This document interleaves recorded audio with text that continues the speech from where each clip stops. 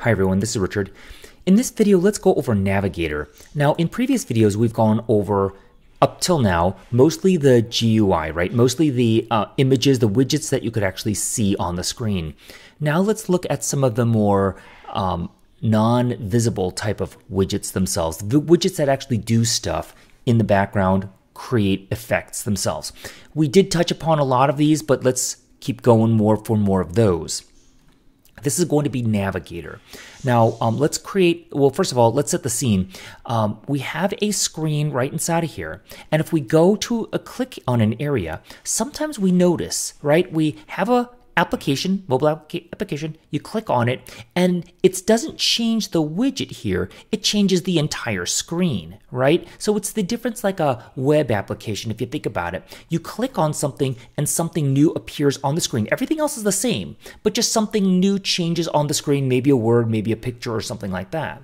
But then there's the way in which you could click on something and it's a link, right? So it opens up a whole new web page or a new page on your web application, whatever it actually is, right? So that's the difference. So on mobile applications, sometimes you want to open up a whole new screen in and of itself. You want to change the scene entirely, as opposed to just changing a widget on the screen that you have, okay? So this is when you change it, change the entire screen, both in web applications as well as in mobile applications, it's called a route. So when you change the route, when you route something, you go from this screen and you change it to the next. So I click it here and it goes to the next screen and it goes to the next scene. We're only going to do 2 screens in order to make it nice and simple and straightforward. Okay. So first we'll create first screen and then the second screen widget. These are going to be stateless because I don't want to really make it complicated. Just show the concept of moving from one screen to the next. Okay. Here, run app, we're going to do the material app up here, and on the home, it's going to be first screen right here. And it's going to say new scaffold, app bar, text, right inside of here. Whoops. Right inside here. Then on the body, I'm going to have a raised button, which is centered. So I think we know all this colors.red. Here I made it colors.orange just to highlight the difference between the 2 screens. They're different screens altogether. They're not just changing the picture. They're all altogether different screens. So here's a scaffold here, and here's a scaffold, a completely different scaffold altogether. Then we're going to say on pressed. So if I have this raised button and I click on it, what actually happens? Well, it's going to send me to Navigator.push. So what is Navigator? Well, Navigator basically is a widget like everything else. It's an object that's created by the MaterialApp widget, okay? How do you know that? You kind of just have to know that, okay? I don't think there's an easy way to reason something like this out. You just have to know that Navigator is, whenever you have MaterialApp, you'll have a Navigator inside of there. So when you call the Navigator widget, okay, just by typing it out, this is kind of like scaffold, right? Just put the scaffold, it's got to look for scaffold. Here, it's MaterialApp is not here, MaterialApp is way up here.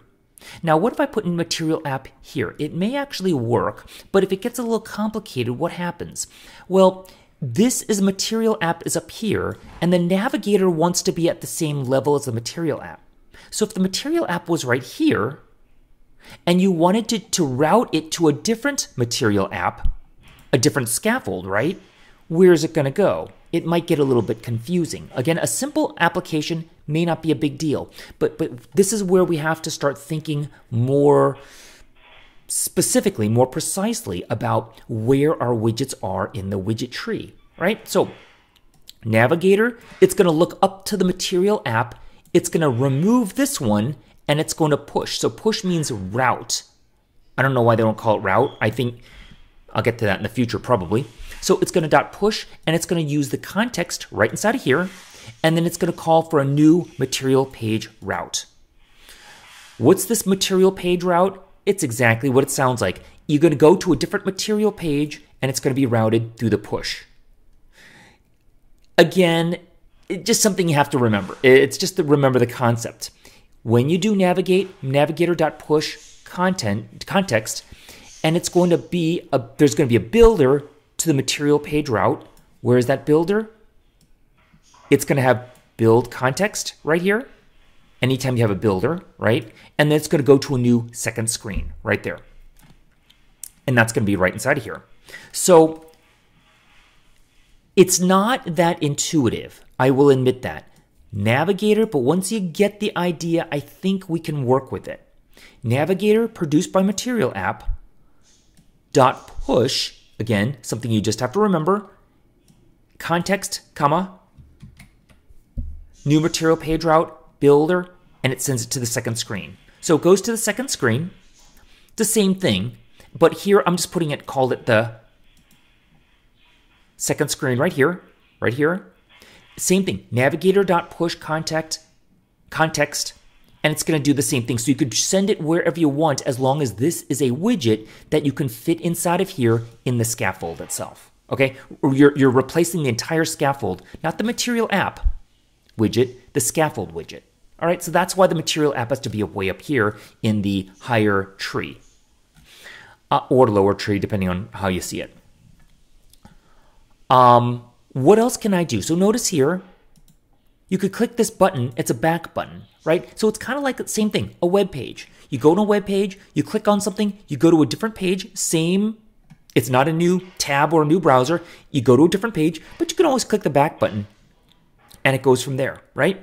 So what you can actually do is if you want to, instead of doing the back button, all you want to do is when you click this, let me restart this.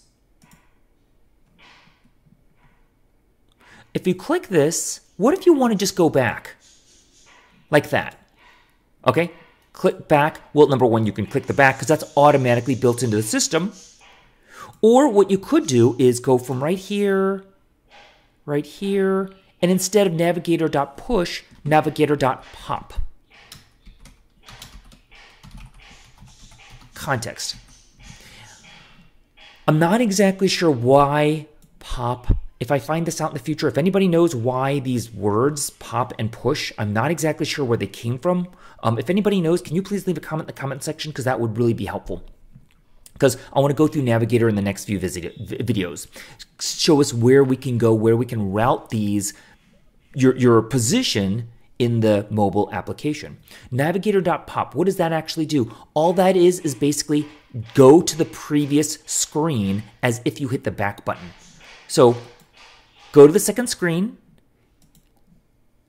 Notice that arrow is no longer there. It's the equivalent to hitting this button right here. So that's the Navigator.pop in a nutshell, okay? So remember, here, Navigator refers to the Material App up here. Here, it refers to the Material App up here as well. Now, of course, the next question is, can you use... Let's leave it at that, okay? Let's leave it at that. And we'll go over some more of these ideas in the future. But just Navigator.push, Navigator.pop, it ways into which you can route your app in and of itself. Oh, by the way, in the net material page navigator route, I think I'm going to go over this. It's a little bit more than maybe I should, but I hope I'm not going to confuse things. Maintain state. If you click on here, okay, so let's pretend that these are stateful widgets, okay? So I'm on the second screen, I go to the first screen. If I go back, okay, so I click back here, I could do one of two things. So I go to the second screen, okay, let me back up here.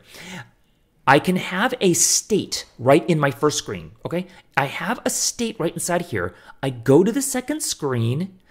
In the first screen, not the screen, the first screen, do I want to maintain that state? Do I want to keep the state correct? For example, if I have like a number counter. In the first screen, do I want to remember that? Or do I want to forget it?